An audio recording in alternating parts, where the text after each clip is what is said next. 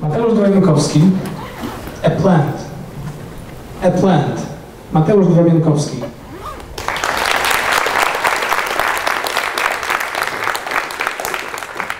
Mr. Chairman, my fellow Toastmasters and beloved guests, 1 year ago, this flower was dead. It started in a kind of usual way. My friend gave me this, and I started procrastinating. I was thinking, well, I will water it the next day, and the next day, and the next day, until it was too late. I think you recognize this pattern. But one day, there came a friend to my house, and she told me, look, there are still a bit of green on its leaves. I said, no way, this flower is dead. No, it isn't. It just needs a bit of empathy to feel its needs. Just a bit of courage to make the first step. And just a bit of water to strengthen its roots.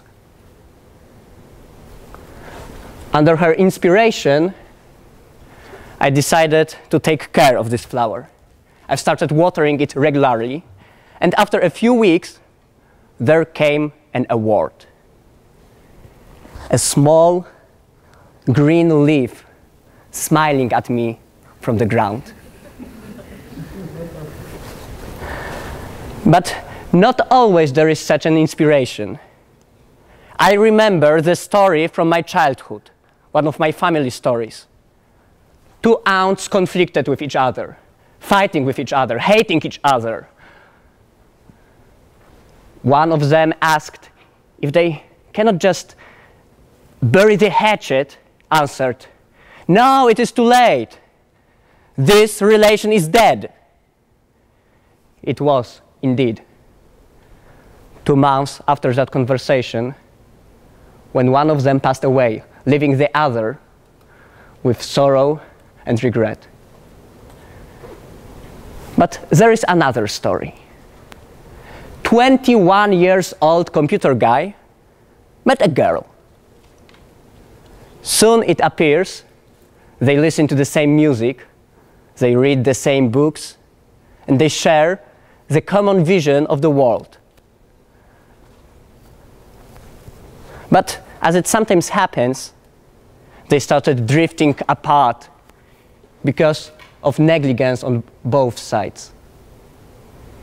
3rd of March 2012, a train of relation Krakow-Warsaw, the cursed relation which has taken 16 human lives. Our computer guy was also in that train. Lucky for him, he survived. But this influenced him so much, he decided to call that girl from the past.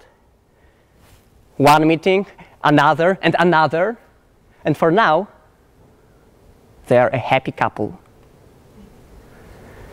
Do we really need such a borderline experience, the smell of death, to change something in our lives? I hope not. Because if you look at your past, you will see a whole garden of relations. Look at this tall and strong. Look at this small and early. Look at this hidden in shadow, forgotten by you. The relation with a person who you used to like. You used to know.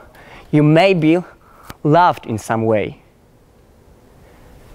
You would like to say, this relation is dead. No, it isn't. It just needs a bit of empathy to feel its needs.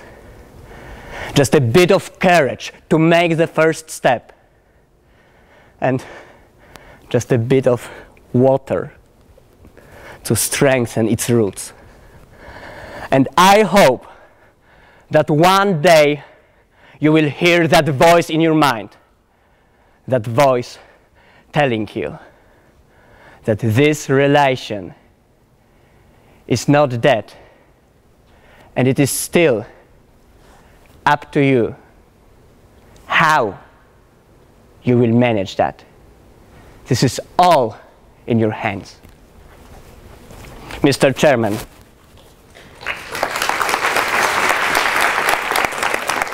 Thank you.